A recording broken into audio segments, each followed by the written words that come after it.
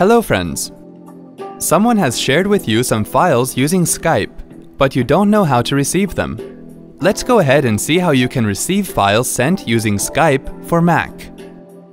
Sign in to your Skype account. If you are in the conversation with someone and he or she sends you a file, you can see the file transfer request in the conversation area. Click Accept to receive the file or Decline to reject it.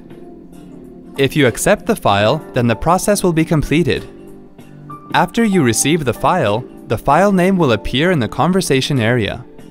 To view the file after you accept it, click Reveal File in Finder to see where the file is saved, or Quick Look File for a preview.